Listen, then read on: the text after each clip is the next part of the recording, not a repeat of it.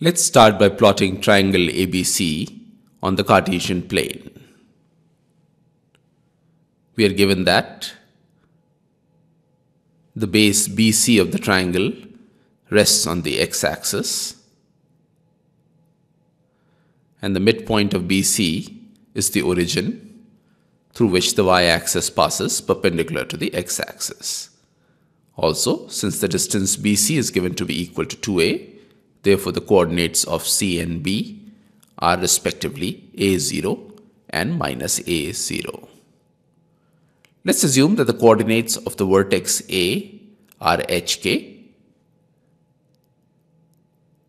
Join point B to point A and point C to point A to complete triangle ABC. Let's assume that the base angles of triangle ABC are theta and phi respectively. Now drop a perpendicular from the vertex A onto the x-axis and let's assume that the foot of the perpendicular is n. Therefore, the vertical distance of point A from the x-axis is k and the horizontal distance of the point A from the y-axis is equal to h. Therefore, the distance Cn is equal to h minus a.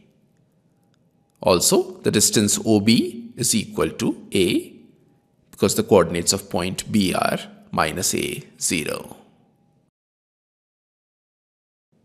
Finally, note that angle ACN is equal to pi minus phi. Now from right angle triangle ANC, tan of pi minus phi is equal to an divided by cn, which is equal to k divided by h minus a.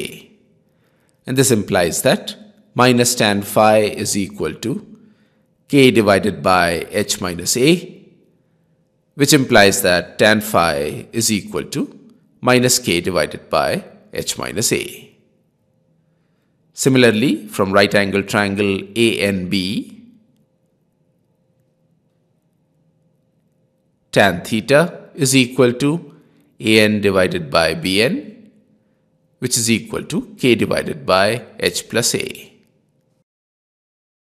Now we are given that tan theta is equal to m times tan phi. Substituting the values of tan theta and tan phi, we get k upon h plus a is equal to m times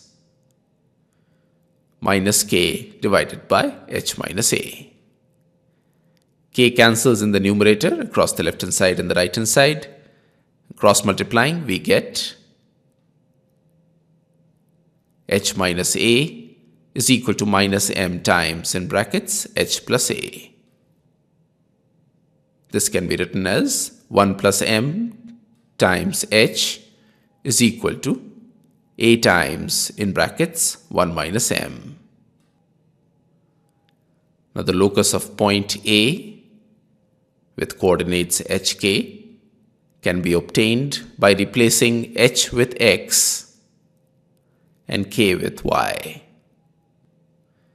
Therefore, the locus of A is 1 plus m times x is equal to a times 1 minus m. And this is the required answer.